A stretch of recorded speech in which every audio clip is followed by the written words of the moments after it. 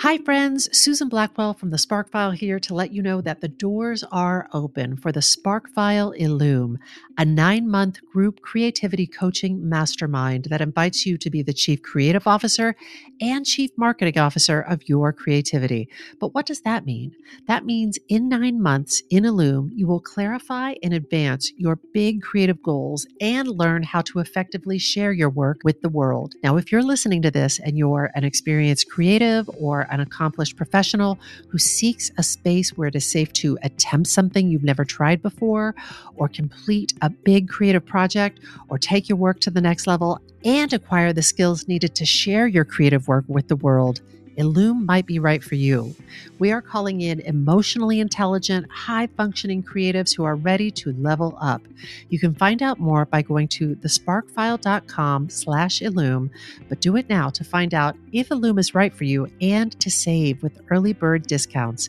That's thesparkfile.com/Illume. Take a leap, take a risk. Go to thesparkfile.com/Illume and join us for Illume. The Sparkfile podcast may contain profanity and other adult content. Please use your discretion. When I bump into something that inspires me, I dump it in my spark file. Could be something that I want to make or how I want to be. I pump it in my spark file. I jump into my spark file. Let's open up the spark file.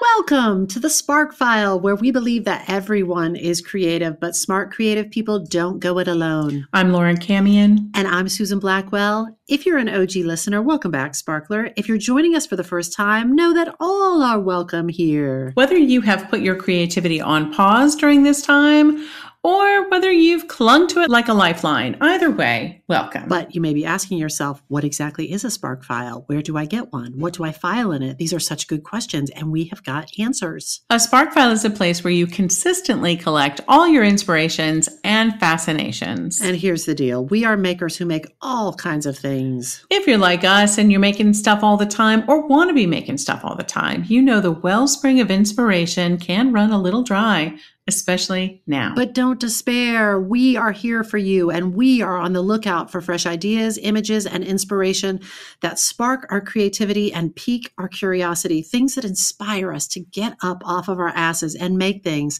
like this very podcast. Or a conscious, intentional inquiry and investigation into our own limiting beliefs. Ooh.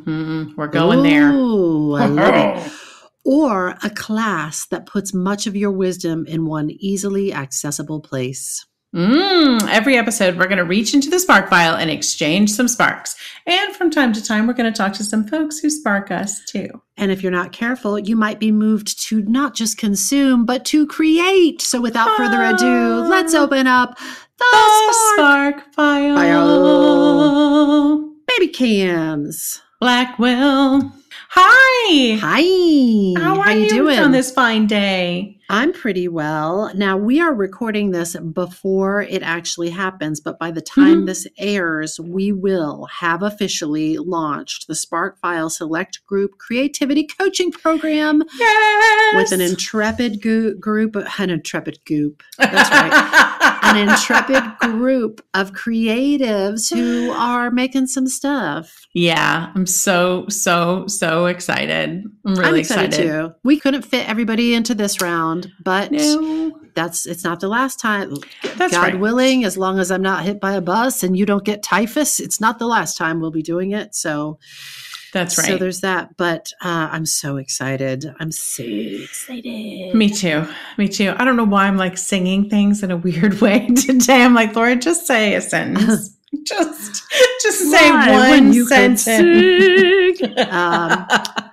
Are you well, Cams? You doing good? I'm well. I'll tell you a little secret. Right before I came in here to do this recording, I said to, like, Wes will start to, when he's tired, he'll start to make just little sounds. And I'm like, oh, sounds like sleep is upon us, you know? And so I was like, hey, is it me or are you making the sounds of like a nap? And he's like, yeah, I think so. And I was like, it is a really beautiful day for a nap. It's a gorgeous day for a nap. And Wes, in his just infinite wisdom, said, in Florida, it seems like every day is a perfect day for a nap. It's just a gorgeous day for a nap, which I'd never considered. I have particular days that draw me to naps, and other days that I'm like, it didn't occur to me to take a nap. Is it weather related? Yes, it's absolutely weather related. A tiny cool breeze, like sort of a football Sunday kind of nap. Rain, of course, if it's rainy. Yeah, all of those things. But Wes, not so much. Every day is a great day for a nap. Every day is a great day for a nap, said a t-shirt that I bought at a gift shop in Florida. What are the sounds he makes when he's gearing up to get nappy? They'll just be like some... That's the sound of sleep pressure building. Right? I love it. Like little sighs and little... And I'm like, oh, it's time. You're going down. I love You're going horizontal. I don't think I do that. And I don't think I know. I don't think Nathan does that. I love that. That's so fun. It's like a baby or something. It is. It's like a baby. These little signals. I really, really love it. It's quite adorable. And I think I mentioned in a previous episode sometime, like he really has such a healthy relationship to sleep. I am amazed by it and try to learn from it. Because there's just no judgment about it. It's like it's either it's time to sleep or it's time to get up. No big whoop. There are so many people that are so envious of that. I'm a pretty good sleeper too. So I feel what a gift. What a gift that is to be able to. I know so many of friends. Ashley Van Buren, God bless you, Ashley, if you're listening to this, has a terrible insomnia, and I'm just like I love sleep so much, and I know how much I need it and how much it blesses my life. And I feel so unfortunate. I love it too. And I think one person who changed my relationship to it was a screenwriting teacher named Elatier, who I adore. But she was like, creatively, this is important to your creativity. If you wake up in the middle of the night and you cannot go back to sleep, just get up and do some writing. Just get up. Like, don't torture yourself laying in bed thinking about how you should be sleeping. She's like, get up, do some writing, then go back to bed when you're tired. And like I combine that with the Linda Berry teachings that you've shared with me that are like, if you're trying to write and your body is like, I must nap, then nap. No, she says no good writing ever happened when somebody was fighting sleep. Yeah. And she was really specific about be on time for class. You must be on time for class. The only excuse for not being on time for class, an emergency, of course, and the other is if you were sleeping. Amazing. Which I thought was amazing. What a gift. Yeah. Well, something you never hear from instructors. But that is such a gift. Special. Yeah. Instead of napping, and I hope we haven't put you to sleep, little listeners. Shall we share some sparks? Are you ready to spark it out? Yes. I'm excited to share this because I think this falls into the category of like really useful information. I think. Your teaser at the top sounds. I'm excited. I'm here for this. Hold on. Let me get something to write with and something to write on because I know I'm going to have to take some notes. Okay. And speaking of sounds, will you promise me you'll edit out the weird sounds I'm making? I don't know why. I'm they like, all stay in. Okay, here we go. In fact, I'm going to put extra weird sounds in. Make it seem like I made those sounds. Please do that. I'm going to take weird sounds you've made in other episodes and just layer them. Thanks. Great. Okay. So listen, I've been sparked by an idea, and this is one of those things that I learned about many years ago, but recently have gotten this information again, repackaged in a new way that really helped me to see it in a new light. Like it all became really clear for me. And I think this information might be useful to others. So I'm super excited to share it. So years ago, I learned about the concept of deserve levels. Yes. We've talked about which this, I right? learned from you. Yes. And deserve levels are really about what you believe you're worthy of having in life. Maybe it's a certain amount of money or a certain level of career success, or whether or not you deserve a job you love or relationship you love, or how much health and fitness, just how much enjoyment and fulfillment you deserve to have in life. And with deserve levels, the idea is that they are often subconscious. Like you may be unaware of them, but you likely have a floor, like a level you refuse to drop below, and a ceiling, a level that if you start to exceed it, you begin to feel uncomfortable, whoa, I'm exceeding where I deserve to be. This ceiling, this upper limit, is the spark I want to talk about today.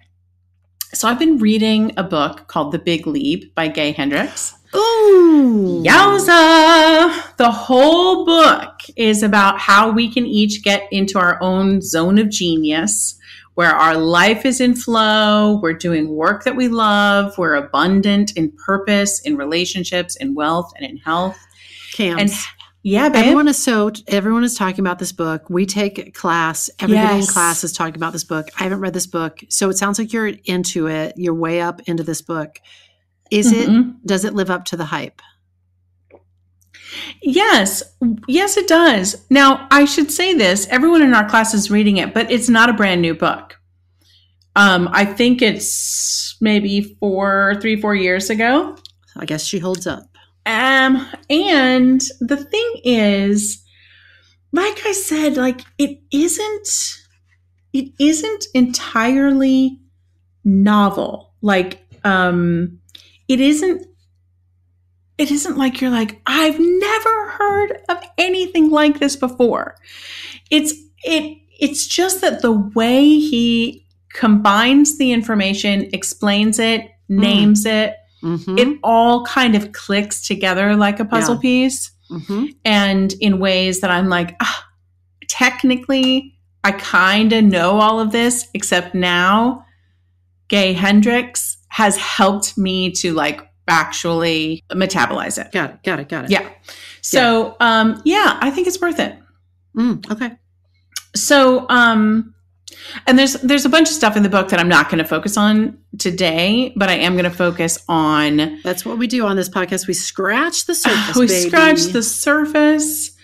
As Hendricks says, life is at its best when love, money, and creativity are growing in harmony. Say it again for the people in the back. Life is at its best when love, money, and creativity are growing in harmony. Absolutely. But we can only have all of that if we address what Hendricks calls the one problem that holds us back. And that problem is the upper limit problem. Essentially, the upper limit blocks us from allowing any additional goodness, joy, prosperity into our life because we have reached the limit where we feel comfortable, where we've reached the limit of what we feel is allowable or deserve levels, what we deserve. And if we continue to gain success in any of these areas, we will literally self-sabotage to make sure that we do not exceed that limit. Sure, maybe like we'll get a windfall of money, maybe a promotion or a tax return, and almost immediately we've created a situation where that money must be spent on a medical bill, a traffic ticket, a home repair, whatnot. And we get ourselves back down to the same amount of money we had in our bank account. Yeah. Whew. Crisis averted. Or it could be we get a particular opportunity or achievement we've been hoping for. And after like a moment of joy that we allow ourselves, our minds wind up with worry about something else. Maybe we pick a fight with our spouse or our best friend, and now we're back down to our emotional comfort zone. Great. Keeping ourselves just below our upper limit. It could be more extreme than that, but our behavior will keep us from achieving anything close to our upper limit. I think of this when people say, well, if it's not one thing, it's another. With an upper limit problem, like just when something good happens to you, something else falls apart. Mm-hmm. But I don't think it's a coincidence. Most likely, you are contributing to that yourself because you don't believe you can have everything. You don't believe you're allowed to be happy, healthy, and wealthy. Is all this making sense? 1,000,000%. And then I just want to say this. I think what you're not saying is that when something, like if you get a cancer diagnosis, it's not your fault. That's not what is being said 100%. Absolutely. And I'm very, very, very careful about this. My mom battled cancer her whole life, and I'm adamant about that. Like I get it. And he does venture into the territory of like, and then you get a cold and you can't give or you get laryngitis and you can't give the presentation that you needed to give. Yeah. And I'm a little more open to the idea of those small things. But now, if it was a thing, it's an interesting thing. Part of me is like, it's good to consider what things you are at cause for, as they would say in certain programs, what you are at cause for instead of it's your fault. But a better line of thinking to me is if you have an important presentation that you're going to give, that could be the key to advancing your career. And the night before you stay out talking and screaming and talking at a bar and you sort of self-sabotage yourself. That to me is like, I'm like, you've got an upper limit problem. You've got an upper limit problem. Absolutely. Yeah. It can be as simple as,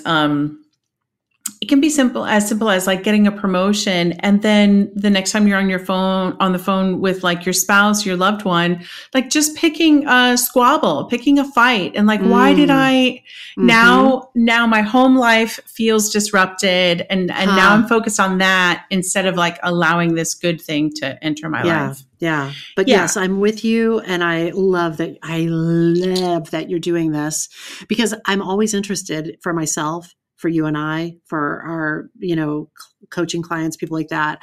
I'm interested in pushing that limit. I love it.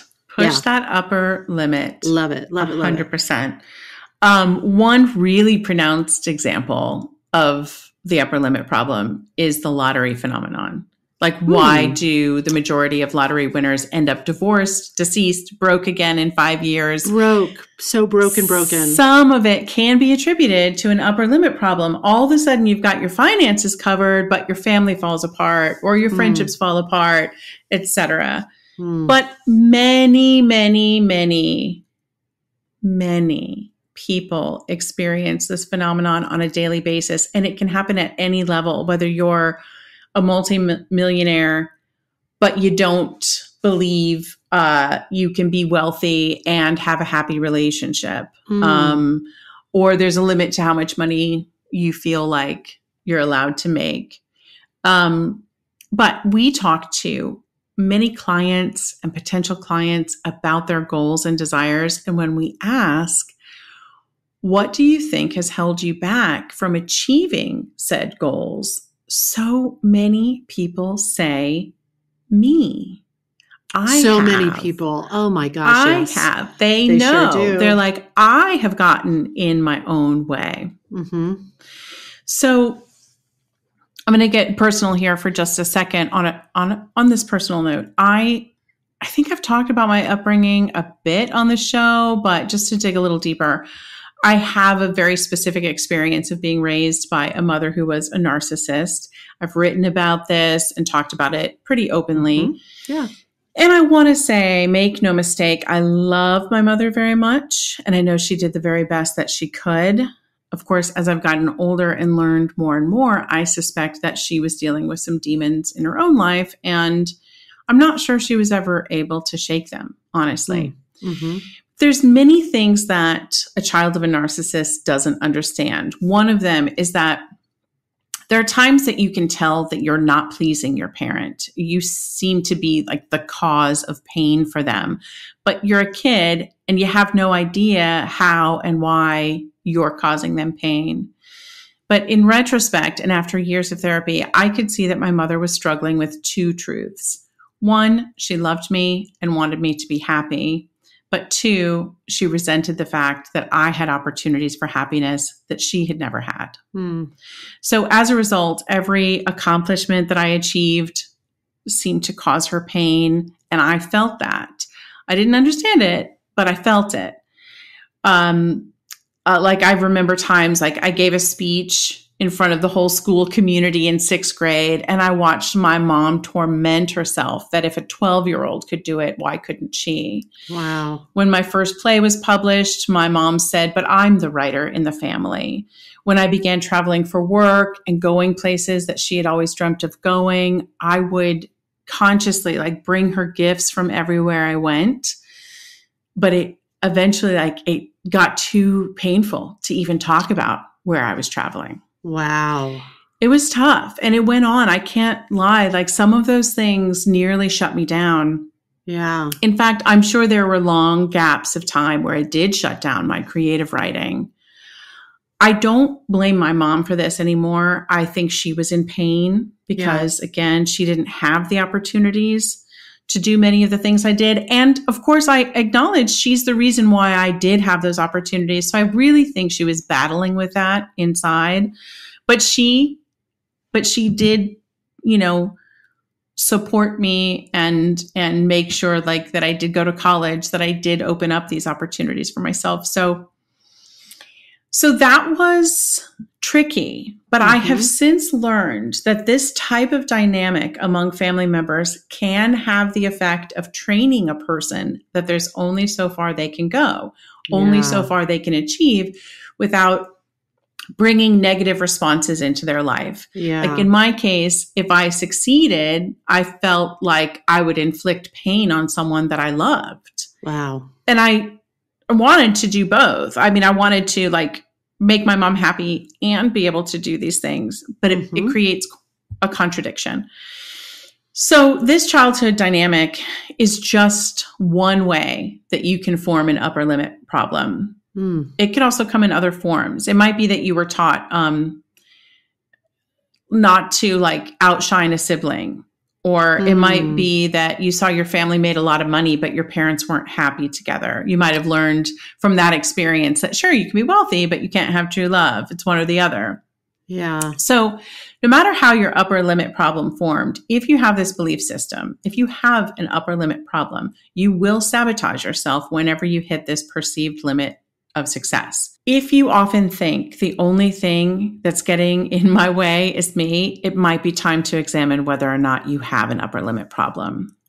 So by definition, the upper limit problem is the place or circumstance causing us to begin to sabotage further progress because we've hit a perceived limit of success or victory in our life. Okay. i.e., we're now out of our comfort zone and we will work to get back inside that comfort zone. In the book, Hendricks has compiled, like from years of research and conversations, he's an executive coach, so he coaches a lot of people operating at a very high level who discover they have an upper limit problem. He's compiled them all and realized that all of these upper limit problems really stem from 4 hidden barriers. The first one is feeling fundamentally flawed. This is the biggest and the most widely shared hidden barrier. This is the very common fear that too many people believe, that there's something fundamentally wrong with us, and therefore we do not deserve great success and happiness. Hendricks writes, if you have a deep, old feeling that there's something wrong, bad, or flawed about you, you will find yourself grappling with that issue every time you break through to greater love and financial abundance. When you surpass your upper limit thermostat setting, a little voice admonishes you from deep within your mind, You should not be this happy or this rich or this creative because you are fundamentally flawed. This thought creates cognitive dissonance, the mind rattle that occurs when you try to hold two opposing thoughts at the same time. Given that I am fundamentally flawed or wrong or bad, how can I possibly be this happy, rich, or creative?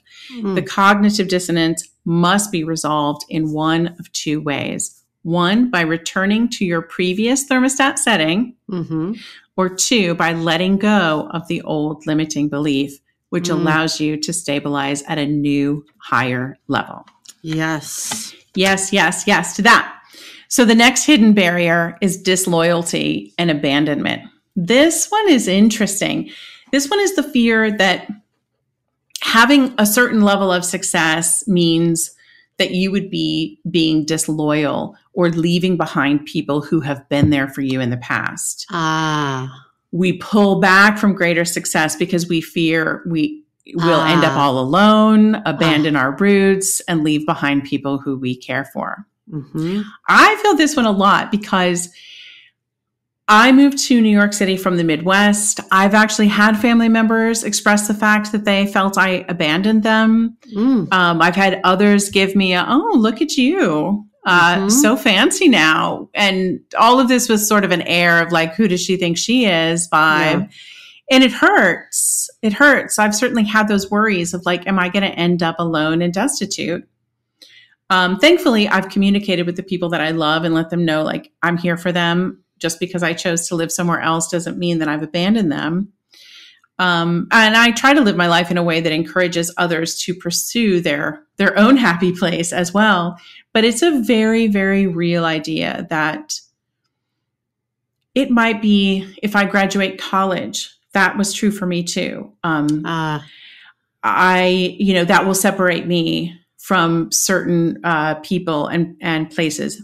If I move to another town, if I make a certain amount of money, if I achieve something, or if I have a new set of friends, fancy friends, that like, will that mean abandoning and being disloyal to the people who've been there for me in the past? And that is a barrier that many, many people feel when they come up against it. The next hidden barrier is believing that more success brings a bigger burden. If you believe that you are a burden to others, or you think that you being fully you would be a burden to others, then you might also believe that greater success would mean greater problems. The mantra of this hidden barrier is, I can't expand to my highest potential because I'd be an even bigger burden than I am now. This might be the case for like children who were born into tough circumstances, like to a single parent or a family with financial limitations. You might have grown up feeling like your very presence in the family was a burden. I'm actually thinking about Sir Ken Robinson, who we talked about a few weeks ago. And thank goodness he didn't have this problem. He could have. He was born into a family of 7 children. His dad had been in an accident that left him quadriplegic. At age 4, Sir Ken was diagnosed with polio. I mean, his mother must have had a very challenging time, and yet she did not cause her children to feel like burdens. So kudos to her.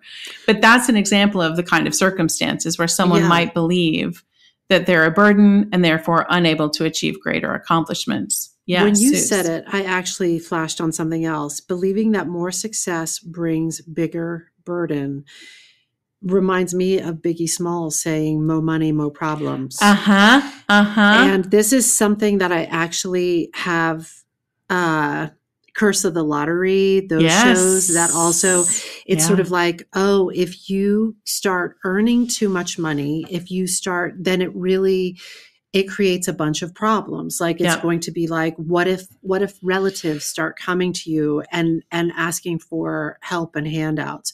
What if you have higher visibility, and so that draws more criticism and more.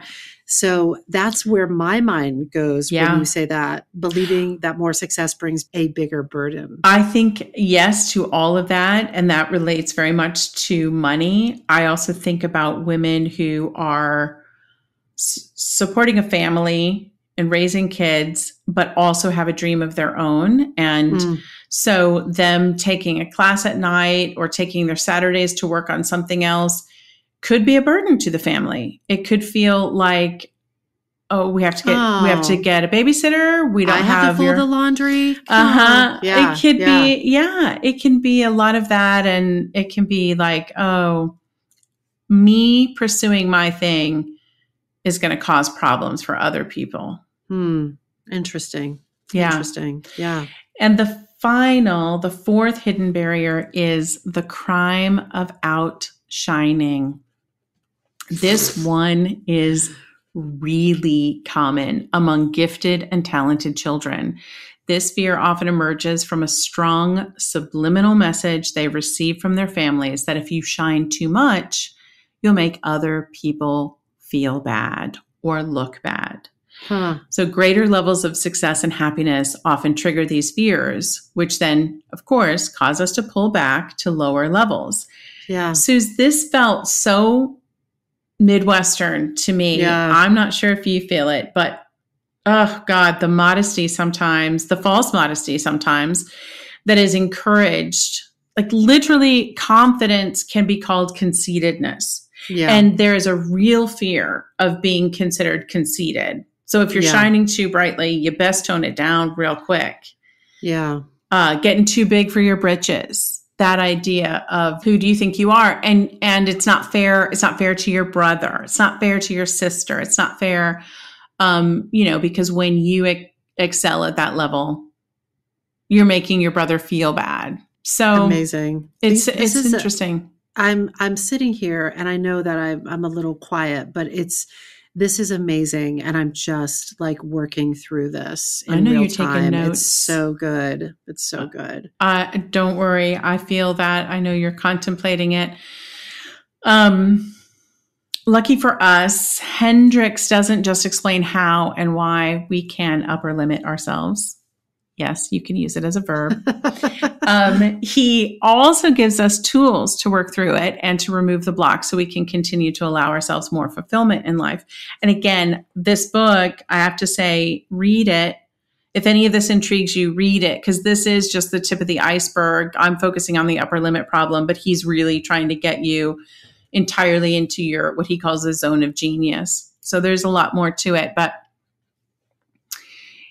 Hendricks says in an article in Forbes, in my work, we identify the underlying issues that trigger the upper limit problem so that people can rise smoothly to higher and higher levels of their potential without bumping their heads against the false ceilings that are held in place by negative belief systems. I like the sound of it. Right? So just to give you a quickie here, if you want to start looking for signs in your day-to-day life that you are upper limiting yourself, here are a few. Number one, worry. In particular, if you are worrying about something that you have no control over, it isn't useful. You're wasting time and energy on this worry. Hendricks says, I encourage you to make a careful study of your worry habits. I've seen a lot of lives change when people drop their addiction to worry. Woo! And when you call it an addiction, that just speaks too clearly to me. That is too real. This past year, the past 4 years, it's been real easy to get addicted to a news cycle and to be worried about things that we can't control. Yeah, those neural pathways can get really strengthened. And then our little electrical impulses just want to travel those worry pathways. Because they're so familiar and they're comfortable. But he describes worry thoughts as ways to avoid feeling the flow of positive energy. And that's clear. It's an energetic block to the good things in your life. Yeah. So you want to notice those times that you are worrying about things that you can't control. You want to pause, take a breath, ask yourself, what good things are trying to enter my life right now. And literally imagine, as you expand your lungs, imagine expanding your possibilities, expanding your capability to hold goodness and joy and fulfillment. So to be conscious of allowing the flow of positive energy in your life is a big theme. Another thing you might look for in your life is criticism and blame. And guess what? According to Hendricks, self-criticism and criticizing others are one and the same. We are all the wave. We are all the ocean. Mm-hmm. Interesting. Right? Self-blame is part of the same upper limit pattern as blaming someone else. Both criticizing yourself and criticizing others are highly addictive and very popular ways of busting up the flow of positive energy. Yeah. Key here is that it's the same as worry. Criticism is useful only if it can produce a useful result. What can you learn from it and move on? Wait, I have to write that down. Criticism is useful. Say it again. Only if it can produce a useful result.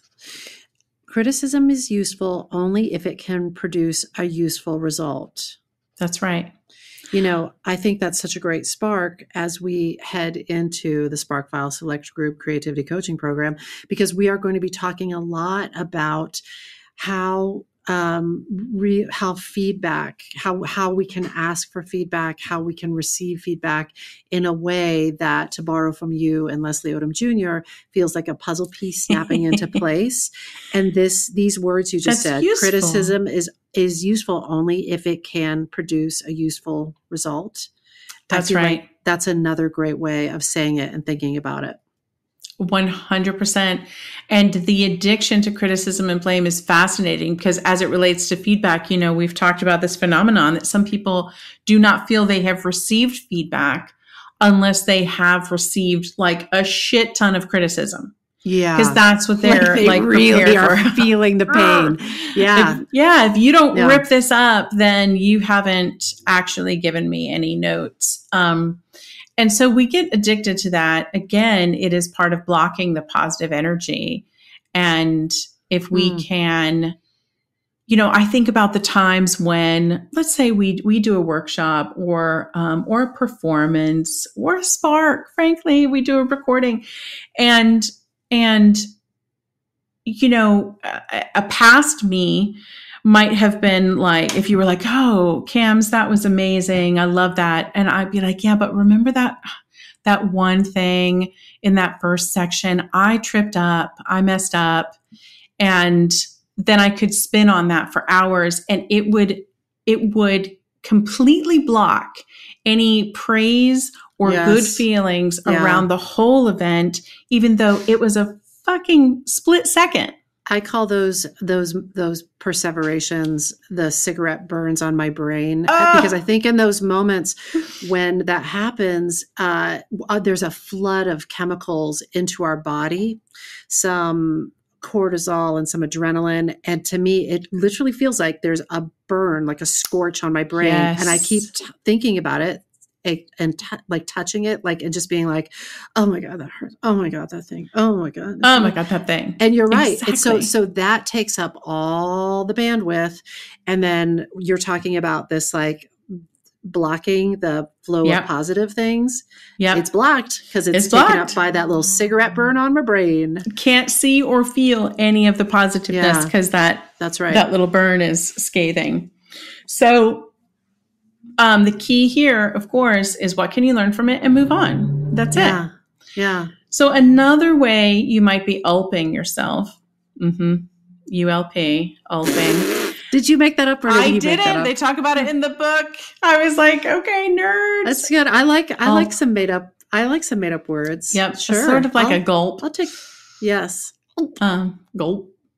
So another way that you might gulp yourself is by deflecting. If you are offered kindness, compliments, gifts, acts of generosity, and you refuse them, you are deflecting. You are literally blocking the positive energy from coming in. Take the compliment. Say thank you. Say thank you. Let it in. Yeah. You know, Yeah. It's positive energy. If you just think about it, like, what positive things are trying to enter my life right now? And I'm like Wonder Woman here, you know, block, block, block. And what if we stop doing that? Harville Hendricks says it's like when you do that, it's like going to a banquet and then not allowing yourself to eat. When somebody like pays you a compliment and you just cannot take it and you have to deflect it, it's like going to a banquet and not permitting yourself to eat. And not letting yourself eat. Yeah. It's true. Those are some of they're not all the ways, but those are some of like the more common, and I don't want to say simple, but kind of simple ways that we sabotage ourselves without even thinking at the end of the day, I really sabotaged myself today. But you might have, if you spent all day on your phone reading the news and worrying about something. It's a way that you may be keeping yourself from moving forward and learning and growing and giving yourself permission to succeed. One of the more complex ways that we sabotage, and I really think this is interesting, something that he calls an integrity breach. And in this context, he means integrity in the sense of wholeness and completeness. It's the physics definition rather than the moral definition. Morality is about good and bad. But before morality came into play, the definition of integrity had to do with wholeness and completeness, meaning to be in integrity meant that you were whole and complete. If an integrity breach had occurred, there was a gap in your completeness. This makes me think of Louise Hay. She's one of like the OG spiritual healers. And my mom used a number of her mantras and books with her biofeedback sessions with some of her doctors. And one of her key mantras is, I am perfect, whole, and complete. And I used to say that. I would mirror that. I am perfect, whole, and complete. And it makes so much sense to me now in terms of this integrity, the integrity breach. Yeah, I loved Louise Hay. Can you give me an example of an integrity breach? I sure can. Oh, good. I sure can. So an integrity breach, one of the biggest would be a lie that we tell ourselves, or a blockage we create between us and our own intuition. You know when you don't want to know the answer to something, such as like, it's time to leave this job. It's time to leave this relationship. Something that we do not want to know. So we try to keep ourselves from seeing it or feeling it. Think of it like a kink in the hose. And if there's no kink, if our integrity is intact, we're in communication with ourselves, our intuition, it's in flow, and we have integrity. If we put a kink in that hose to block off a certain part, to avoid a certain part, maybe it's something that we're having an issue with, maybe it's a lie we're telling ourselves, maybe it's something we don't want to know, then we have a breach. For these integrity breaches, Hendricks suggests asking yourself a series of questions. These aren't all of them, but they include, where do I feel out of integrity with myself? What important feelings am I not letting into my awareness? Where in my life am I not telling the full truth? Yeah.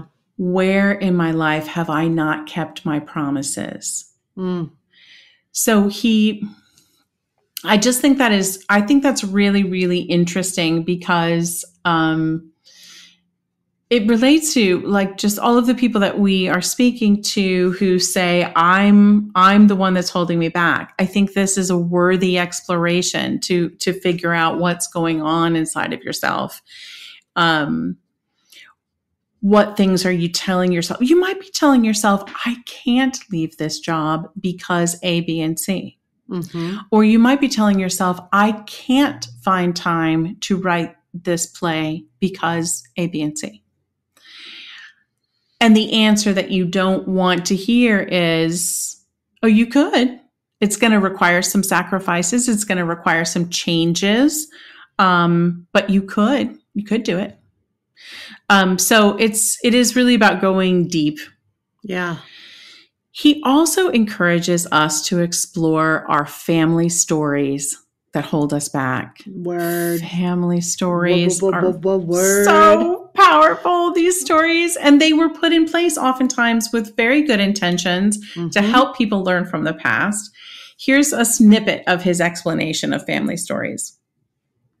In one family, the story might be that genius leads to irresponsibility. There was old Uncle George who left his wife and 7 kids behind to go off seeking his genius in the world of Fiji and has never been heard from again. Another family, the story might be that genius leads to madness. There's old Aunt Celia who retreated to her room in 1927 to write poetry and for the next 40 years could always be heard cackling and howling up there. Another family story might be that genius leads to poverty and decrepitude. Cousin Freddie spent his life trying to perfect an engine that ran on club soda and was forced to support himself in his old age by becoming a paper boy. These stories are passed down from generation to the next generation to protect members of the clan from straying too far. Mm-hmm. My family has stories as well. It occurred to me that sometimes the moral of the story isn't shared explicitly. Like the descriptions that Hendricks just gave, he also gave like what the takeaway was. But when you hear these stories as a child, you may take in certain meanings and internalize it, even though it was never explicitly stated. Do you know what I mean? Like each child is kind of forming in their mind what that story means. Yeah, absolutely. In my family, there is a story about the futility of pursuing your dreams. Really? They most likely are not going to work out, so don't get too excited. Yeah, Don't get your hopes up. I think it comes from 2 stories in particular that I heard a lot as a child. On my dad's side, they were all runners, and Uncle Johnny just missed the Olympic trials by, a few tenths of a second against a person. And it was something he had given years of his life to.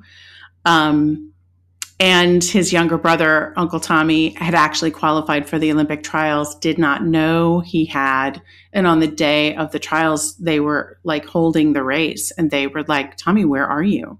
They got a hold of him and he was like, what do you mean, where am I? They're like, the race is about to start. What are you doing? And so he missed his opportunity even to run in the trials.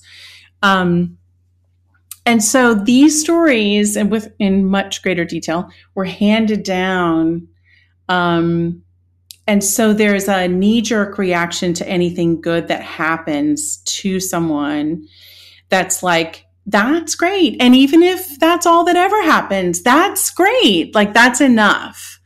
Don't get yourself worked up about something even greater than that. Do you have a family story, Suze? I do think that there's a little bit of a, don't get too big for your britches. Don't, a little bit of that sort of thing.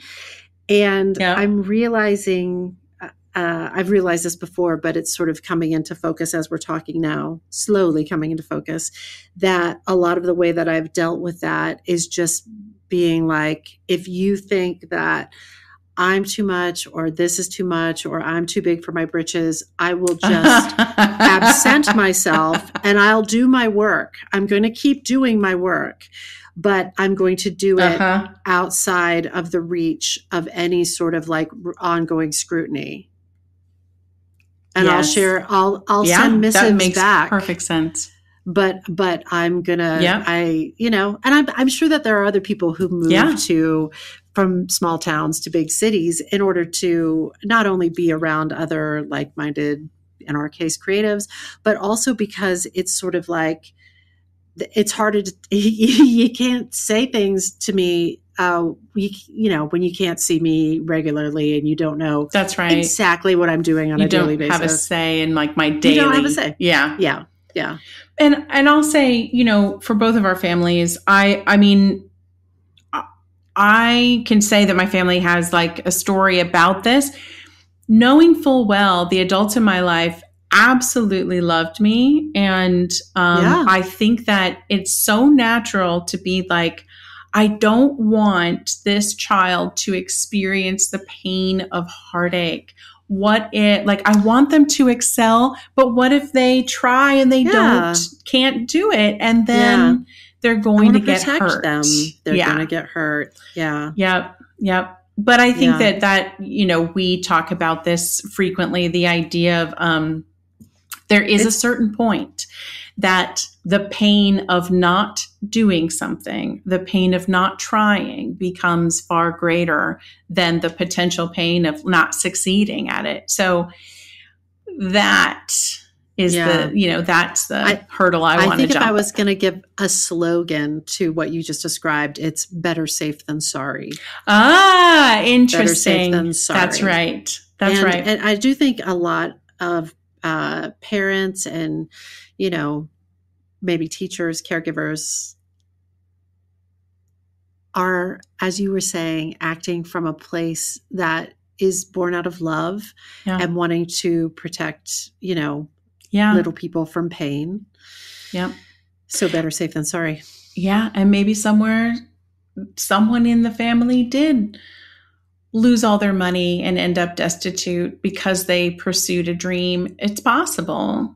It's possible that that's in the family line, but curious, like that person's voice doesn't get to weigh into the story and say it was worth every minute, who knows? Yeah. So ultimately, this entire book is about how to remove these barriers that we've put in place and allow more positive flow into your life and get you into your personal zone of genius. I'm into this. Hendricks has a penchant for what he calls practical spirituality, which is acting from your deepest chosen commitments in such a way that it simultaneously elevates your life and the lives of those you touch. It's not about adopting any kind of specific religious belief. It's about connecting with people on what he calls an essence to essence manner. When we connect with our own essence at deeper levels, we also open a deeper connection with others. So what do we make of all of this, Suze? I think we make a habit of checking ourselves, looking into those times and places where we roadblock the positives that are trying to enter our life. Yeah. I think we make conscious efforts to expand our capacity for good, our capacity for joy, and really let ourselves have it. And of course, all of this, as creatives, all of this is useful to understand human nature in the sense that any of this is up for grabs in character development and storytelling. Certainly, it's all relatable. I want to leave you with just a few thoughts about my mom. One of her deepest wishes was that the cycle of dysfunction would be broken. She never named that exact dysfunction, but the more I've learned about narcissism, the more I think she was describing that dynamic. I know she wanted to be happy for me. I know she wanted me to be happy. She is single-handedly responsible for me going to therapy. When my parents divorced, she asked the judge to mandate that all of us kids would get counseling, 3 sessions. And I went to those 3 sessions, and I've been going to therapy on and off my entire life. And it changed my life. She gave me that gift. She made sure that the cycle was broken. And I believe in my heart that she would be happy to know that I have broken through my upper limit and that I'm allowing for even more goodness and joy in my life. Yes. So I will leave you with a quote from another of my mom's favorites, Marianne Williamson. You may know this one. Our deepest fear is not that we are inadequate. Our deepest fear is that we are powerful beyond measure. It is our light not our darkness, that most frightens us. We ask ourselves, who am I to be brilliant, gorgeous, talented, fabulous? Actually, who are you not to be? Your playing small does not serve the world. There is nothing enlightened about shrinking so that other people won't feel insecure around you. We were born to make manifest the glory of God that is within us. It's not just in some of us, it's in everyone. And as we let our own light shine, we unconsciously give other people permission to do the same. As we are liberated from our own fear, our presence liberates others. Boom. Mic drop. Shalablam. There's my spark. That is a great spark. I cannot wait to read that book in all of my free time ? When? But it's just given me so much to think about and articulated so many feelings that I have and experiences that I've lived. And I think back, Cami, and I've talked about this with you. I've talked about it on the podcast. I have historically, bless the Lord, my soul. This is more historic than present moment. Struggled with real debilitating stage fright. And I knew it then. I knew it on some level. I knew it, but I couldn't necessarily, the knowledge didn't manage it. I knew on some level that it was an upper limit problem because it would show up in a very visceral way when I was in situations. We were talking about this the other day. I remember super clearly that years and years and years and years ago, Jesse Tyler Ferguson, who some of you may know from Broadway and some of you may know from Modern Family, Jesse Tyler Ferguson put together a benefit at Joe's Pub in New York City. And it was a performance of a concert of the music of Michael John LaChiusa, specifically his musical Big Fish. And so Jesse pulled the cast together and he thought it'd be really fun if Heidi Blickenstaff and I sang one of the songs from the show. And all of the other people in it were Broadway performers. I had not been on Broadway yet, but everybody else had been. And I was shitting myself. I was in the green room at Joe's Pub and everybody else was like chatting about, I remember so clearly, just like Celia Keenan Bolger being like, I like your nail polish to, another Broadway performer and this and that. And I was sitting there just relaxed, shaking. They were so relaxed and I was shaking and my temperature, I could feel the heat rising off of my body. And I was just breathing and trying to manage it all. And I remember Leia Delaria looking over at me and going, "You're really nervous, aren't you?" And I was like, yeah.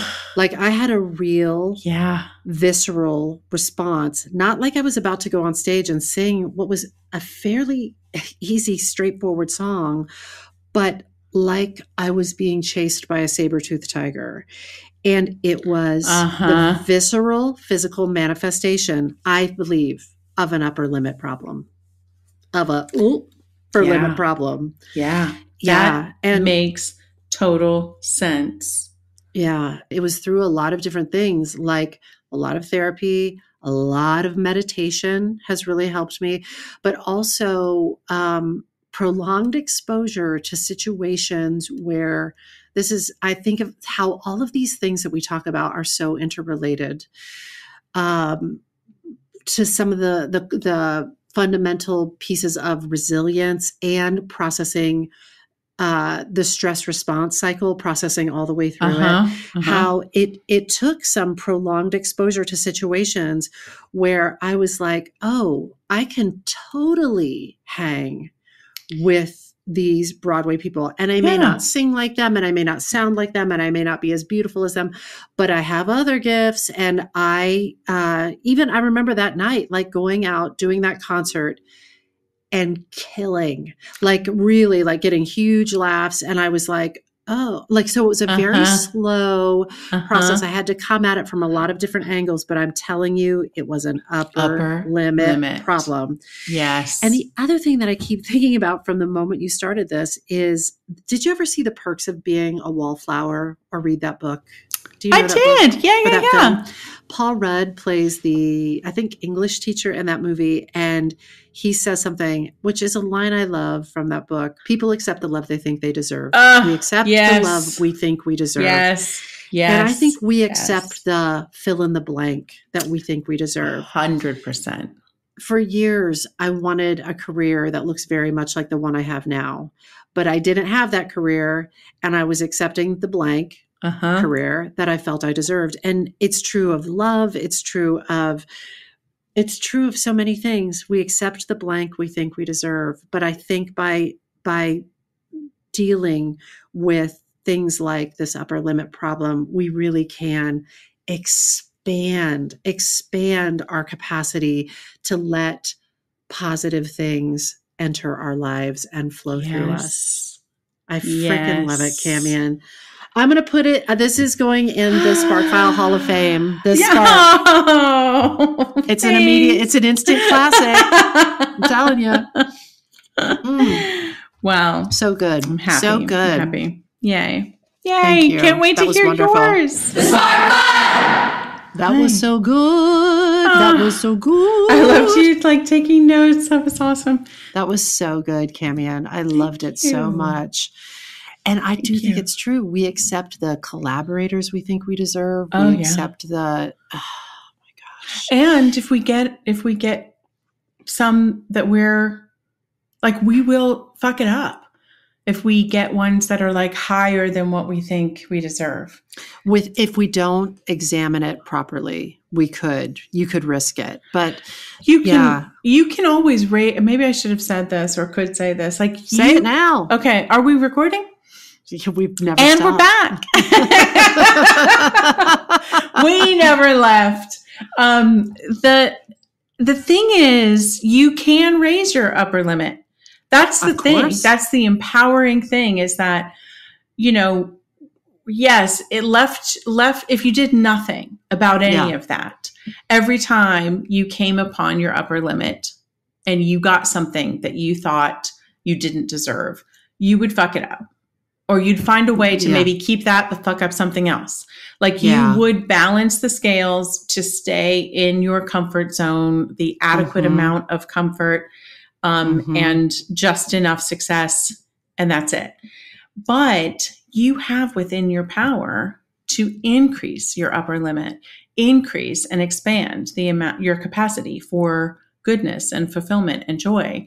And when you think you've hit that limit, you have the capacity to move the limit up again, up and up and up. I can see you were asking me what if I had any of those stories in mind for my family.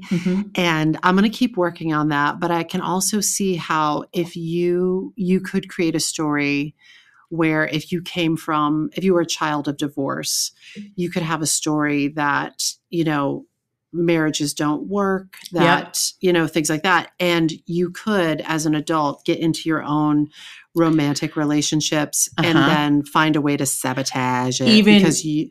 Even more specifically, you could say, marriages don't work if the woman makes more money than the man.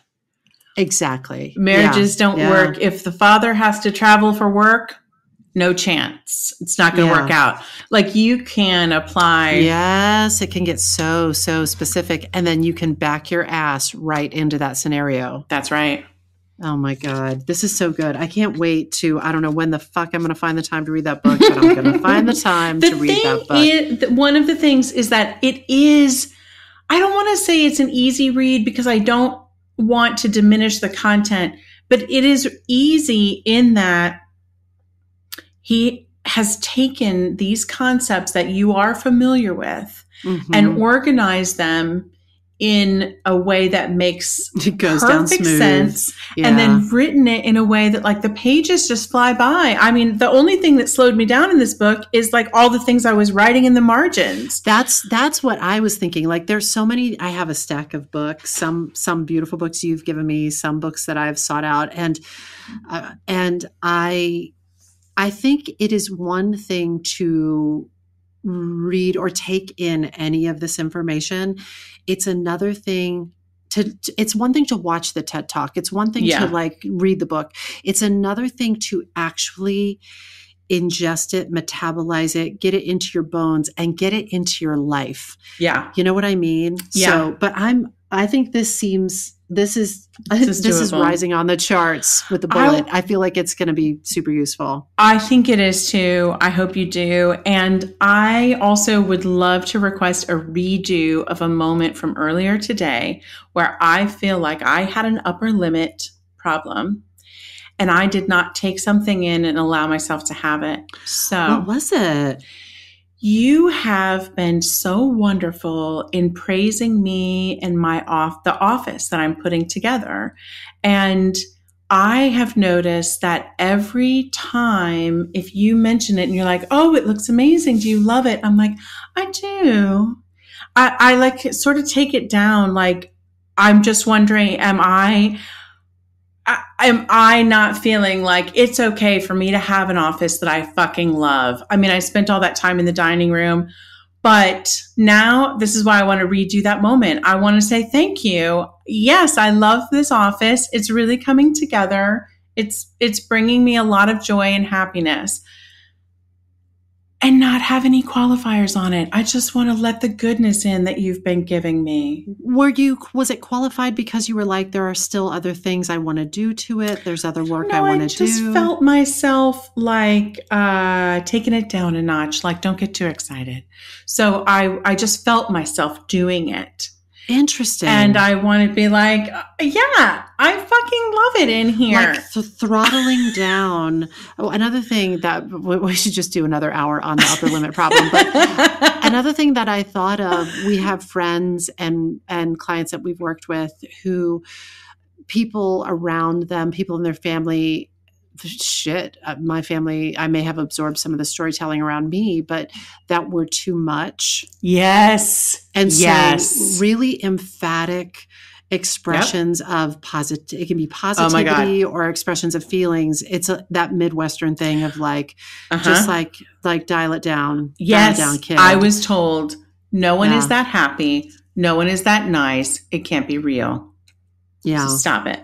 Yeah. So I'm like, okay, I guess we can't actually, childlike enthusiasm and excitement and joy, but calm it down, like calm down, basically. Like I do feel like sometimes here's one I just surfaced, a story of that I've made up. Now this isn't in anything. There is, like in every family, there's a lot of mental health issues that run through my family, very real things, very hospitalizable things that run through my family.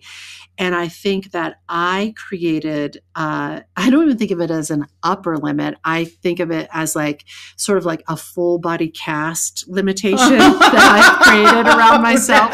No.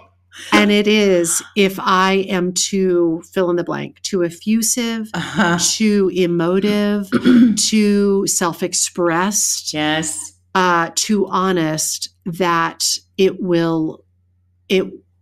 people are going to either think that it's going to lead to insanity and imbalance, or it is actually going to lead to like hospitalizable insanity. Oh my gosh. And I think that I have, in order not to scare my family or scare myself, I have, you know how people say, I don't know if you've observed this, but I have observed myself. So many people say to me, you have such a calming presence. You have such a calming voice. And I think one of the reasons that I developed that way of being, especially sort of as a teacher and as a leader, is because I want to believe, and I want people to believe and know that I am balanced, sane, credible. There is no fear that I'm going to fly off the handle or fly into a mental institution. Wow. So I think that is it's really what it's done. And I've really worked on this. And this is part of my freeing myself and melting the cork is letting myself sometimes be loud, tell jokes, laugh a lot, cry when I feel like I need to cry, and trusting and knowing that it doesn't mean that I'm going straight into a mental hospital. That's right. But I have stood next to people and sat in the room while the ambulance came to take them to the hospital. Right. So I've been right there, and I think there's part of me that created that story. I can see why. See why, because when you are present for that, it becomes a very real thing and a possibility that, a lot of people in life haven't even imagined. Like that concept is like, oh, well, that doesn't happen. But you are someone, as many people are, who has seen it happen. It has happened. And so, of course, you have internalized a story of like, I don't let that happen to you. Yeah. So I still think I do. I really keep I have this bandwidth that I work within, especially around my family, because I'm like, I don't want to frighten them because I am an enthusiastic person. So it's like, we don't want the highs to be too high. And we don't want the lows to be too low because we don't want to scare the shit out of them. So true. And then I just want to say this, what do we make of it? That I'm going to make this label. What do we make of it is a label. I'm going to put it on my computer. What good things are trying to enter my life right now? Yes. And I think that goes to your office and, 100%. I've talked to Wes. That was one of my biggest takeaways that I'm like, babe, I'm just going to try to stop myself. Anytime my mind starts to spinning on something, I'm going to say, wait a minute. Disrupt it. What really good things are trying to enter my life right now? I think it's interesting. Yeah. You know what I love about it, Camian? Here's what I love about it. What? I do think in a lot of different ways, even though I haven't read this book yet, you read it recently, but we've been doing a lot of different work on ourselves, in the world, in a lot of different ways. And I can see how our earlier historic upper limit problems from the past, a lot of them have sort of expanded, but we've made these lives that we are loving. I mean, sometimes I'm like, I need a little more rest, but we are loving life and making, working with clients that we love and doing work that we really, really love. And we've so much, we're privileged with so much beauty around us and so much love around us. And I think, well, that is evidence that we have expanded our upper limit, and I want to keep doing it and keep doing it and keep doing it. And not for the acquisition of more wealth or material objects, but so that we can experience life more fully. More joy. More fulfillment, and in doing so can help others feel more joy and more fulfillment. Yeah, I love it, and let that cycle continue.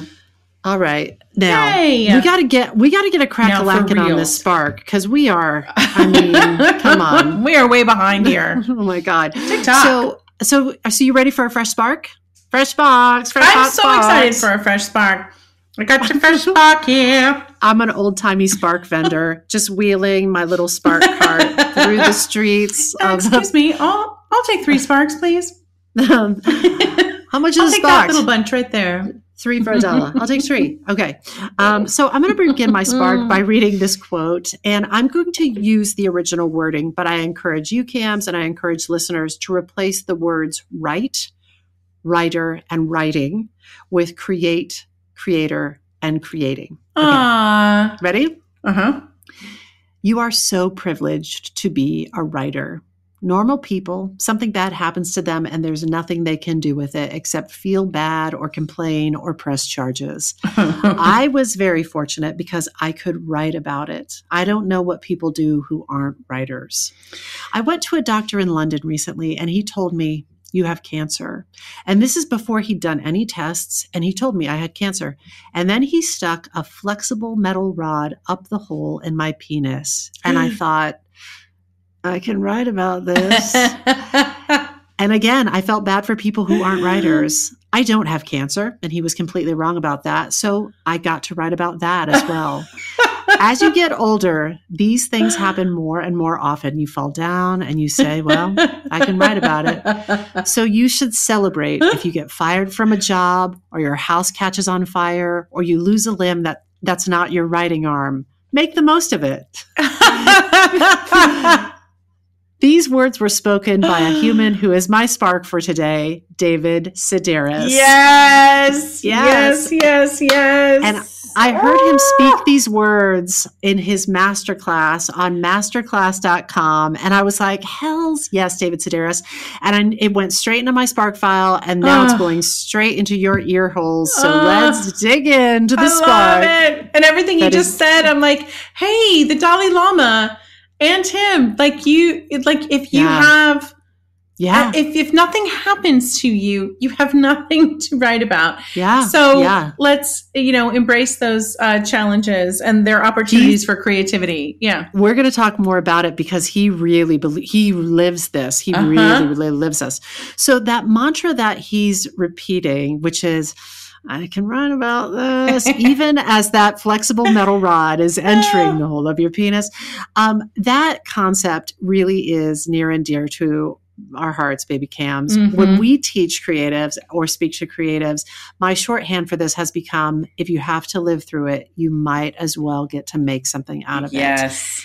And David Sedaris is right. How lucky we makers are. So I expand this. Yes. It's not just writers. Yes. Yeah. We makers, we're so lucky to have this option.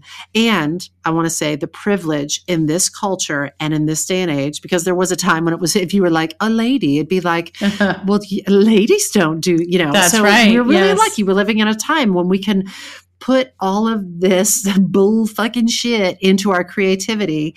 And we can write about it or dance about it or TED talk about it or do a tight 5-minute comedy routine about it or architect about it.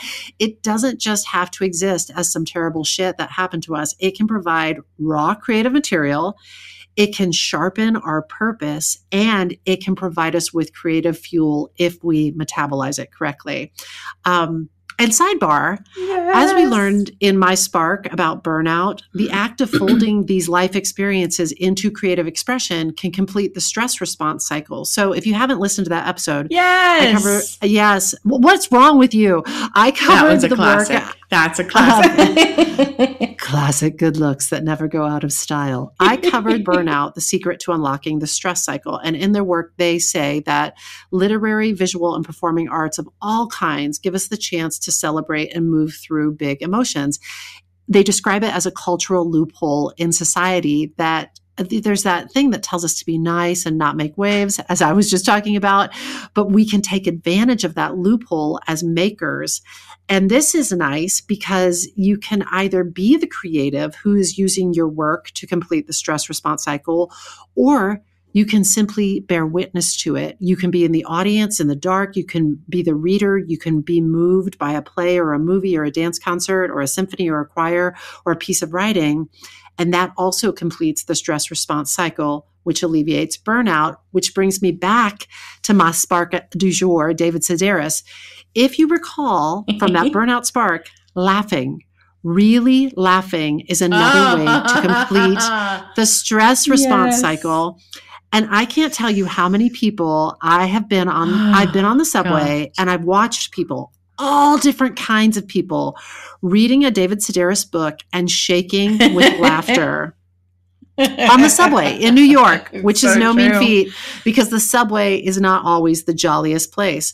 But that is the power of David Sedaris. He is such a funny writer. He can actually make you LOL, which is a super rare superpower. So making people laugh this hard, it would be easy to believe that this is something that comes very easily to David Sedaris. He comes from a very funny family, which helps for sure. But he also works, and I mean really, really works hard at the craft of writing. So, Cams, I'm going to take you and the listeners through some of the gems he shares in his masterclass, but per usual, this spark is just going to scratch the surface. It's going to be the tip of the sparkberg, if you will. But if you're so moved, I encourage you to check out masterclass.com. masterclass.com. Not a sponsor, but we wish they were. And if Yes, they were a please. sponsor, we would encourage you to use the promo code SPARK10 for 10% off your first purchase. JK, that's not real. It's not real, but we wish it was. Someday it will be. Do what I did and just use Laura Camian's username and password to log in. But back to David Sedaris. What? We're going to get arrested by the masterclass police. Okay. Sorry, back to David Sedaris. I guess I won't hashtag them. Thank you, masterclass. Or do. Back to David Sedaris. Back to the gems he shares in this masterclass. Masterclass is great, by the way. It's amazing. I'm telling you, it's so good. It's really, really good. And it gets better with each passing day because they keep adding great. I watched RuPaul's masterclass the other day. Really? RuPaul is a spiritual leader. I'm telling you. Uh-huh. I'm telling you. RuPaul's I believe amazing.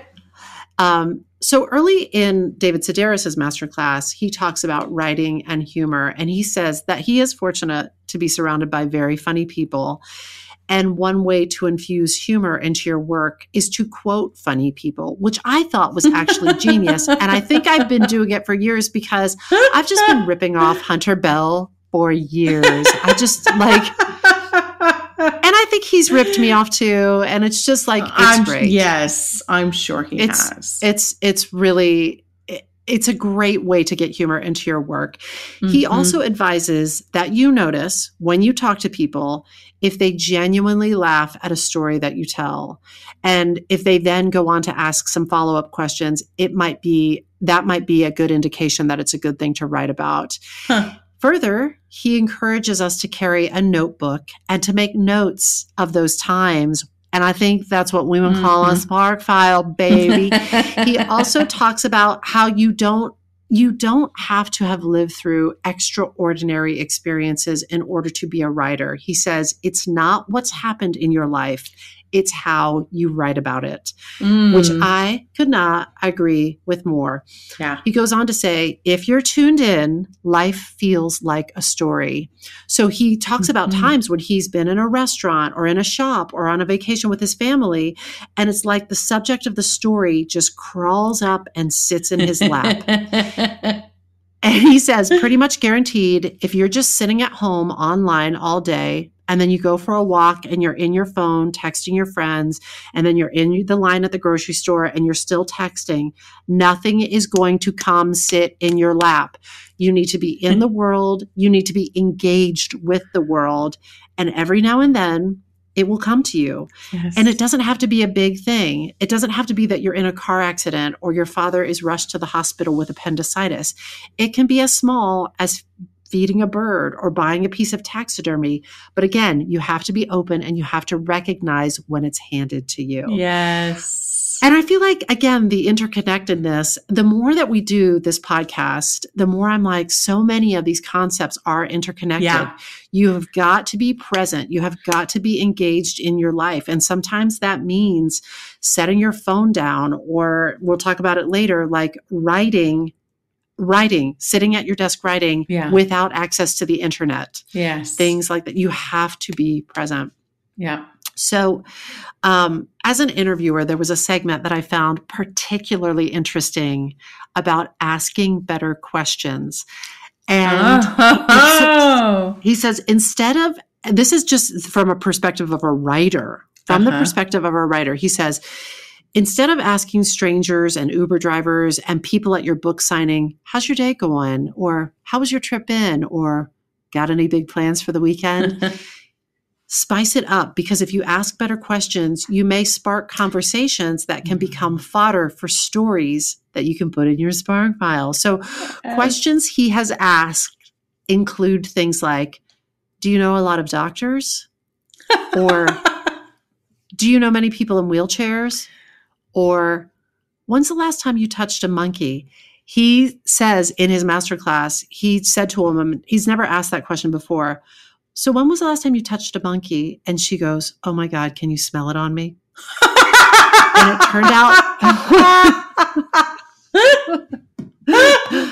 it turned out this woman worked at a facility that trained monkeys to be like service animals for people, for quadriplegics.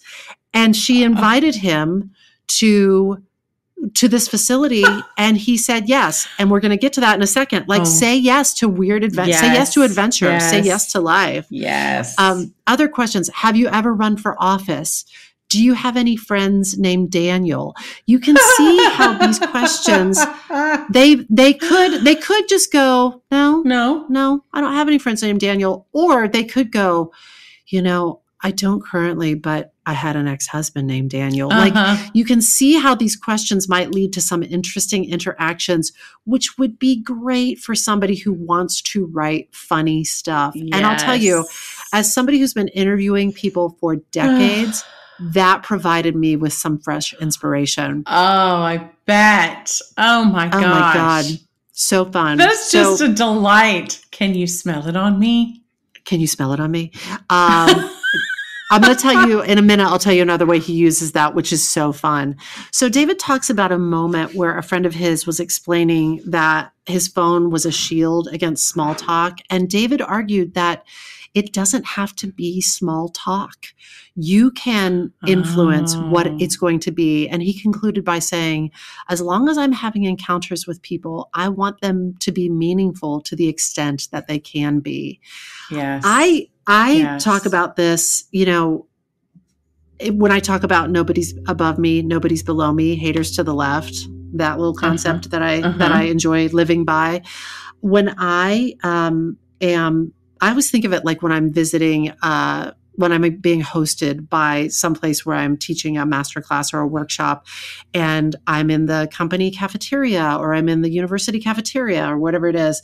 I love talking to cafeteria staff, and I love saying, how long have you worked here?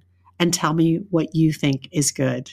Tell me what food is served in this cafeteria that you love to eat. And it not only do I learn what food to select and eat at that host institution, but I also have learned so much about people's lives and how long they've had that job and if they love the job or hate the job. And, sometimes these conversations, they only last 2 minutes, 3 minutes. And there's some of my favorite memories because I feel like I had a meaningful connection to the extent that I could in what could be a very mundane or very, just a forgettable afternoon. But you also could be working through the stress cycle because that's right, baby. Positive social interaction is like a way. So if you're there and you've got, teaching on your mind and having a positive interaction with someone like that just takes a couple minutes and reminds us that the world is good and safe. Yeah, the world is good and safe, and there are good people in it. That's right. You're absolutely right. David also talks about when you say no, everything stops. So he says yes a lot. And I have also felt that as a creative. Being a maker emboldens me to engage with people and adventures that I normally would not have engaged with. And because I'm sort of like, well, maybe I'll be able to make something out of it. So it really has gotten me up and out of my own self, David encourages us to take a chance and do things you wouldn't normally do, not to endanger yourself, but it's as long as you're going to be safe. Like if you can live it, you can write about it. And I couldn't agree more with that. I love it so much. I love that. I love that concept. There's this whole part of this where he talks about this for a variety of reasons, but he talks about how your character is based on how you treat the people you could mistreat, which I think is a great idea. So how do you behave towards people like whether it's a cafeteria worker or a waiter or a busboy or somebody in service who you could mistreat? Right. And as long as the customer is always right philosophy, which guides our culture, not all cultures, but our culture. It's a good measure of character. But he says he lives for it when he is mistreated because it's like people are handing him money because he knows he can make a story out of it. So it's interesting because it also goes back to when, like, oh, at least I can write about it. Mm-hmm. Like when shitty things are happening, he's sort of like, he welcomes it on some level because he knows he's going to be able to put it in his work. Oh. And speaking of work, David talks a lot about how he works and how much he works. And he describes the way he structures his writing practice this way. He gets up, he goes straight to his desk, he writes in his diary, then he turns to whatever essay he's working on. He writes from about 10 a.m. to 1:30 p.m., 10 to 11, 11 to 12, 12 to 1. So that's about 3.5 hours. Then he goes and he picks up garbage off the roads until about 8 o'clock at night. Then he sits down at his desk for another hour, and then he works some more. Then he has dinner, and sometimes he goes back to work after dinner, but usually not. And he knows that for himself, it's very important to write every single day. This isn't in my Spark, but I just saw your face go boing, yoing, yoing, yoing, yoing when I said he goes out and he picks up trash from about 1:30 until 8 o'clock at night. But 6 hours, 6.5 hours? Yeah. David Every Sedaris day. He's picked up so much trash in this little like village area where he lives with his boyfriend Hugh in the UK that they named a trash truck after him. Like he's done so much cleaning. Oh, and you remember God. before he became a writer, he was a house cleaner. He cleaned people's apartments in Chicago. So he's somebody, and before that, he's somebody who he loved to clean his room when he was little. Like, I think it helps him with his OCD and stuff like that to clean. Yeah. But, and this isn't in my Spark, he talks about how there are a lot of people in his area who don't know that he is David Sedaris. They don't know that he sold 14 million books and counting around the world. And so they treat him like he might have a learning disability, or that he's a poor man who what he does, maybe his little job is that he picks up trash. And they show their character with the way they treat him. And they say, you know, when you're done with that, why don't you come clean up my street? Or bless your soul, I hope nobody takes advantage of you. And he's like, keep it coming because it's all going into my writing, which I think is really funny. So when young writers say to him that they write when it strikes them, he says, I don't know. I suppose it might work for some people, but it never would have worked for him. He says so much happens by sitting at your desk. When you don't have an idea, so many things can happen, but they're not going to happen unless you're at your desk.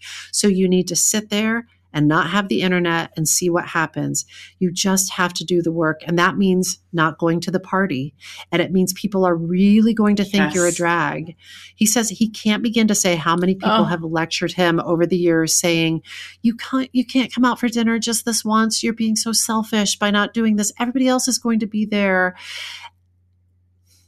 And he goes on to say he's met so many people who say, you know, I want to write, but I work all day. And his response is, so did I. You work all day and then you come home and you write. If it means that much to you, you're going to find the time to do it. It's never an excuse to say that you don't have the time. There are a lot of people out there who are happy to give 10%, but I don't know their names because they don't have books. And I was like, shit, David Sedaris. Snap. I'll snap. Whoa. There's one of the reasons masterclass is so great is because I think the classes are really thoughtful, but there's a PDF that you can download with each class that can sort of become sort of a study guide and a workbook. So from the PDF that accompanies his masterclass, it says, David goes on reading tours twice a year and hits about 45 cities on each tour. He usually prepares 4 or 5 essays along with diary entries to read aloud. And at the end, he'll do a Q&A session. Reading aloud is another layer of David's editing process, kind of like live workshopping. In fact, he'll make notes on his pages when he reads. So literally the audience is responding. And if you've ever seen a video of David Sedaris at a reading, and they're beautifully included in this masterclass. When the audience is laughing, he's making notes. When the audience coughs, it's like they're throwing skulls at you. They're telling you that if this was on the page, they would be skimming now. At the end of the night, I'll listen to this fucking work ethic. At the end of the night, I'll lay my story out on the hotel bed and look at my notes, and I'll notice the flow of the laughter. I want there to be a rhythm to it. I want it to be like a roller coaster that the audience is strapped into. So in addition to finding the essay's slow spots, David also uses this method to catch unintentional repetition of words or other sections that don't seem to land with a broader subset of readers. Now, I think this is so brilliant because this is how he's honing the material that will go into his next book. It's not a look back at like, here's my published work. This is him honing, polishing Genius. what readers around the world are then going to get to read, which I think is brilliant. But I do think there's ways that, and they suggest this in this PDF, that there are ways that even if you don't have an audience of 1,000 people to send you messages about what you should cut and what you should tighten up and what, duplicative words you should take out, you can do this with friends. You could do this on Zoom with a small group of friends. So yeah, I think it's great. Yes. Oh my gosh, Camion, there's a great thing where in this masterclass, David does this thing where he takes a single story and he shares several drafts of the opening scene from an essay, from the original diary entry, and then all the way through to the final essay that was published in the New Yorker. And it is amazing to hear how they're not small changes. They are not small changes. Yeah. How he workshops it and workshops it and workshops it. I gotta say, I just want everyone to hear that, because just how often are we, working with people who, you've put your heart into your first draft and it's super important and it's meaningful, but it's your first draft. And even David Sedaris is like, there's going to be 25 drafts. There's going to be 47 drafts, To your point, yes. He talks about giving notes on other people's writing. And he says, 9 times out of 10, my only comment is you need to rewrite this 60 times. Most people don't want to hear that you have to rewrite this one time, but that's what writing is. It's rewriting. Sometimes you think, I'm just so bored with this. It's not worth diving back into. And that's fine, because not everything is worth diving back into. But I would say, personally, I probably rewrite something over 12 to 18 times before I give it to my editor. Because if I were to give my editor a first draft, knowing that I was going to write 20 drafts before I was even sure of the essay, she's going to be sick of it by the third draft. And so by the 20th draft, she's going to be sick about it. So these are David's words. So I personally like to learn as much as I can on my own and then turn to my editor and then say, can you help me here? This is as far as I have been able to take it myself. And I thought that was genius. And it's so, if you've ever made anything that you're really, really proud of, you'll recognize that process. You will recognize that process. It's fascinating to me, because I do think this is what separates those who like the idea of making versus those who are able to really hang tough in the actual process of revising and revising and revising. First with yourself and then with an outside editor or listener or reader or responder. Yeah. Yep. It's kind of the equivalent, I think, to, I'm just now thinking of this right now. It's not fully formed, but when, actors, they say, have to get accustomed to rejection and not being right for the role or getting feedback and, it isn't your time or whatnot. This isn't going to be your project. Yeah. Writers, this process of rewriting is a little bit of that. It's a little bit of like the thick skin that is required of like, okay, there's going to be notes on it 47 times. And then it's going to, emerge as something that you're super, super proud of. But I don't know. It just occurred to me like there are some similarities there in terms of like writers don't get you don't get to sidestep that type of the development. The development. Yeah. It's hard though. I mean, I know I'm thinking of you, Laura Coward. Hi. We just said your name on a podcast, and how you can hit those patches where you're like, I am so fatigued by this. Yeah. I want to set it aside for a time being. And I think that's a very healthy thing to do as well. Let your brain work on it for a while, because it will be. Let the big swirly work on it for a while. Yes. Yeah. So turning to another thing that really spoke to me as a podcaster, as a lover of podcasts and podcast musicals and podcast theater, he talked about something that he learned from working on the radio. And that is, you don't want to overwhelm the listener with too many characters or put too many people on the stage of the listener's mind. Ooh. I think that's super helpful to keep in mind. And honestly, Cammie, and I even think about it when we have a female guest on the podcast, or even more so when we have two. And I'm like, we need to be conscious that the listener may not be able to tell all these voices apart. Yeah. It's true. Yeah. I thought that was really interesting. Yeah. It creates another barrier between you and your audience, because only some people are going to take that ride and want to work that hard to sort out all these characters. And other people are going to be like, I can't. And, put it down or set it aside. Yeah. But can we help the listener? That's right. Can we just and I remember when we first started this podcast, and I would be like, this is Susan. This is what my voice sounds like. And we would and you'd be like, I'm Laura. This is what my voice sounds like. And we kept signposting it until we forgot and we stopped doing it. But I think it's worth thinking about. I think about artists that we're working with who are doing things like making podcast musicals. Hi, Jennifer. And how you want to just make sure that you're really helping your listener sort it out in a really, really good, clear way. That's right. That's right. Agreed. Another piece of this that I loved, he talks, I love this so much. He talks about the experience of attending readings of other authors and their book signings, and how this before, he was a household name, how nervous he would be for that moment when he would approach the author. And he said the kindest authors were the ones who would see you as a person and they would take that nervousness away.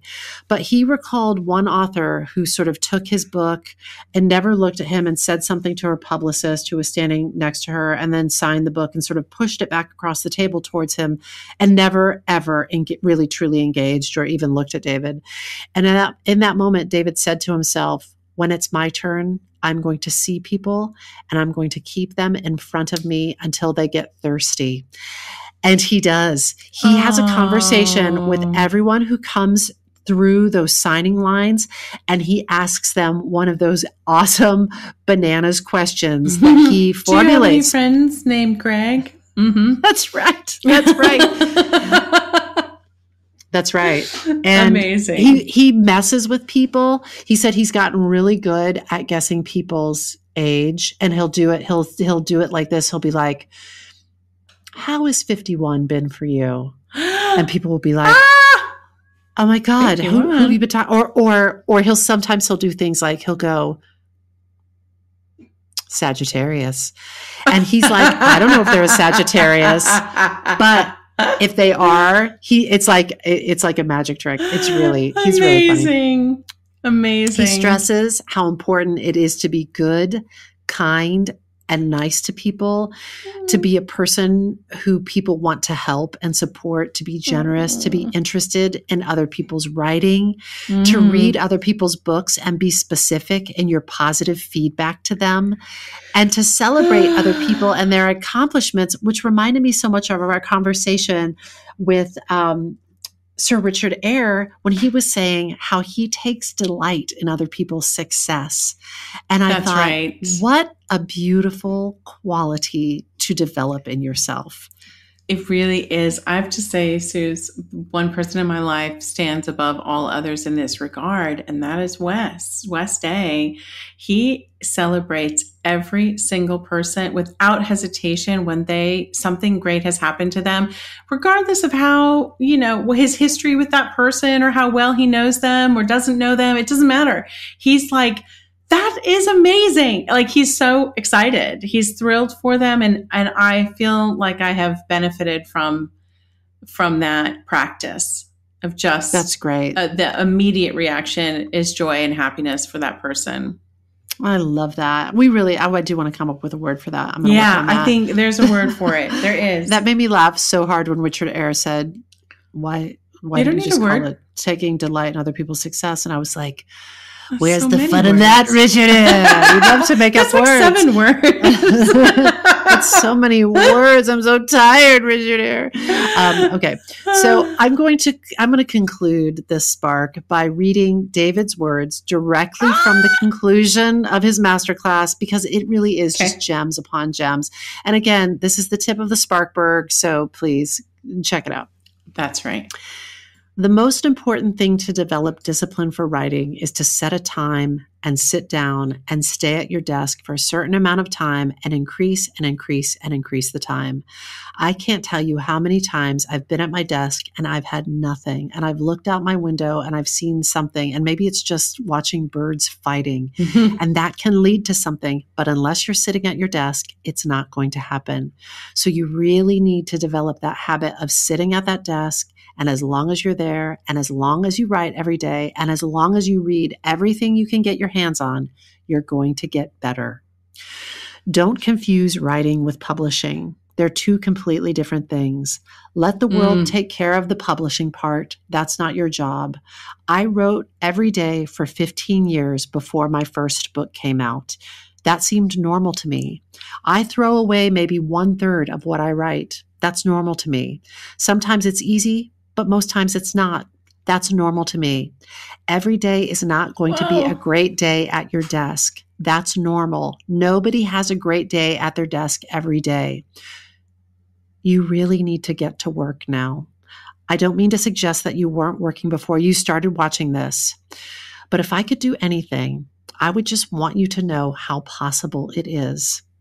I remember the day that I announced to myself that I want to be a writer. I've been writing for 5 years by that point, and I remember I was in Raleigh, North Carolina, and I was riding my bike, and I remember exactly where I was on the road, and I said to myself, I want to be a writer.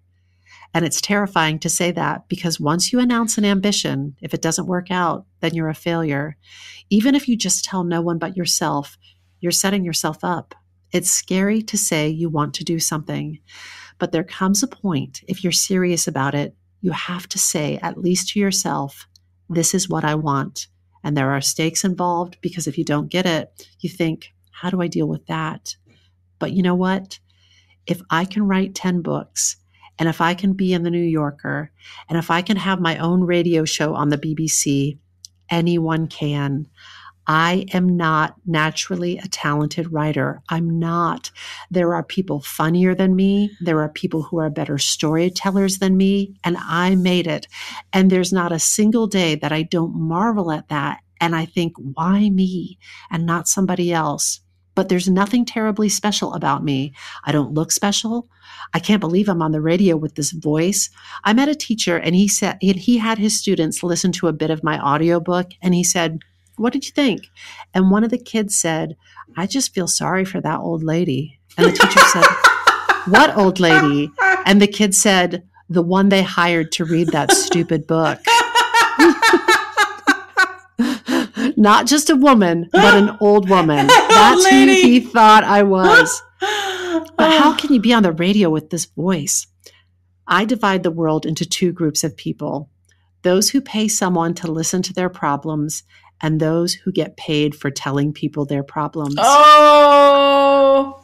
I'm very fortunate to be in group number 2. Ooh!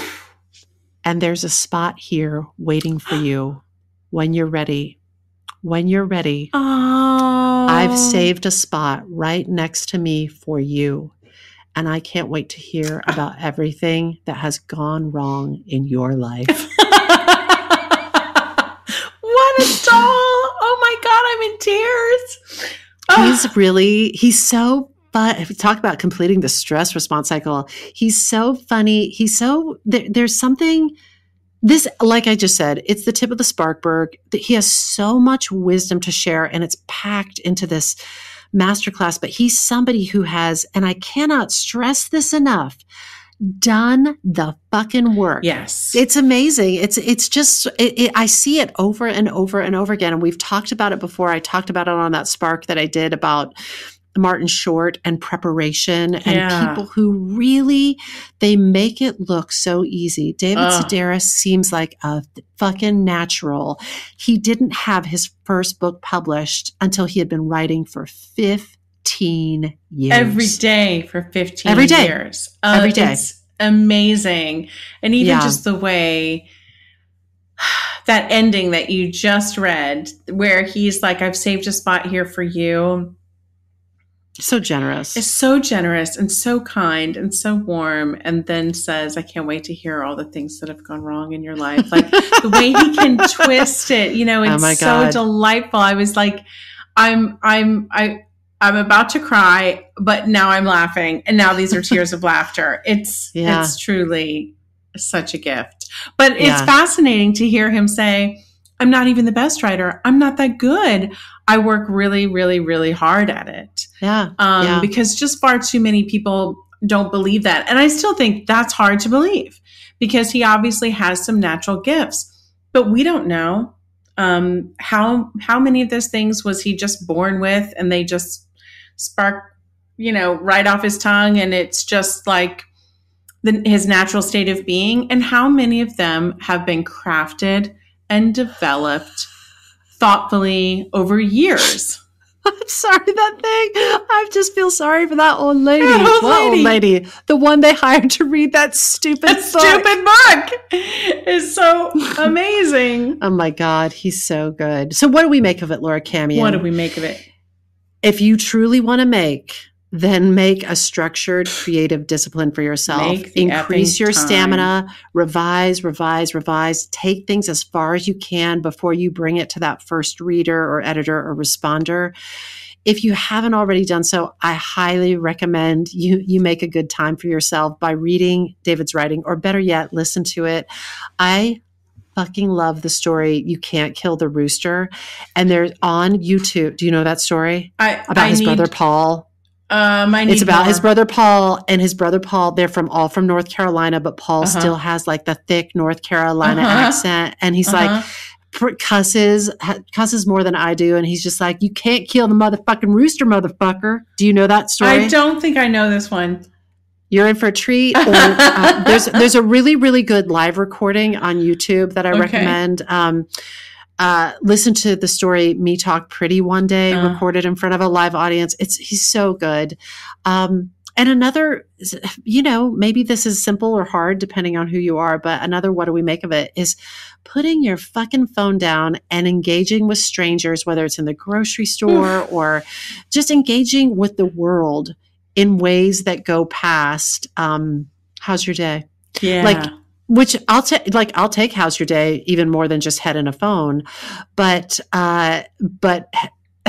can you imagine if you said to a grocery store clerk, do you know anyone named Daniel? They'd be like, why? Do you have any friends named Daniel? Why? Why do you ask? I just feel like you could really be met with people like, what? But you could say something like, so what's the weirdest thing you've scanned today? Exactly. And that's the kind of question that might even just make somebody laugh or smile. That's right. That's right. There were other sparks, so many other sparks, but they do such a good job with these classes. They are chock-a-block with sparks, and I'm actually going to hold some of those back, and I'm going to save them. They've sparked off into other sparks. They've sparked into other sparks, I motherfuckers. love it. I think what I'm going to make of it is I'm going to make the time. Make that time, set that time to show up at my desk, because I do a lot, but it is often unstructured time. Mm-hmm. Like I found this 15 minutes, I found that hour, but really getting back into a practice of a certain time of day, this is what transpires. Yeah, I love it. I love it. I love this. What a fun episode. Good job. Good job, everybody. Good job, I think that's it. I think Good job, listeners. Everybody did good today. We loved your focus. We loved your attention. We even loved you when your attention wandered. Even then, we always love you. This episode of The Spark File was made on Muncie, Lenape, and Seminole land. And as always, we hope that this put another bunch of sparks in your file. Listen to me. If there's a spark you'd like us to explore, or if you've taken a spark and fanned it into a creative flame and you'd like to share the light of that with the world, email us at thesparkfile@gmail.com or submit it through our website, thesparkfile.com. And you know what? We will even take your feedback. We really, truly will. But you know the price of admission. First, you have to share a creative risk that you've taken recently. You can follow us on social media at The Spark File, and be sure to subscribe, rate, 5-star review this podcast. It really helps other listeners find us. And if you like this podcast, we do hope you'll share it with people that you love. And if you didn't like it, go pee on someone else's lamppost. If something tickles your fancy and gets your creative juices flowing, we're writing you a forever permission slip to make that thing that's been knocking at your door. It is your turn to take a spark and fan it into a flame. You got to take it and make it. Bye. When I bump into something that inspires me, I dump it in my spark file. Could be something that I want to make or how I want to be. I pump it in my spark file. I jump into my spark file. Let's open up the spark file. Hi, friends. Susan Blackwell from The Spark File here to let you know that the doors are open for the Spark File Illume, a 9-month group creativity coaching mastermind that invites you to be the chief creative officer and chief marketing officer of your creativity. But what does that mean? That means in 9 months in Illume, you will clarify and advance your big creative goals and learn how to effectively share your work with the world. Now, if you're listening to this and you're an experienced creative or an accomplished professional who seeks a space where it is safe to attempt something you've never tried before, or complete a big creative project, or take your work to the next level and acquire the skills needed to share your creative work with the world, Illume might be right for you. We are calling in emotionally intelligent, high-functioning creatives who are ready to level up. You can find out more by going to thesparkfile.com/Illume, but do it now to find out if Illume is right for you and to save with early bird discounts. That's thesparkfile.com/Illume. Take a leap, take a risk, go to thesparkfile.com/Illume and join us for Illume.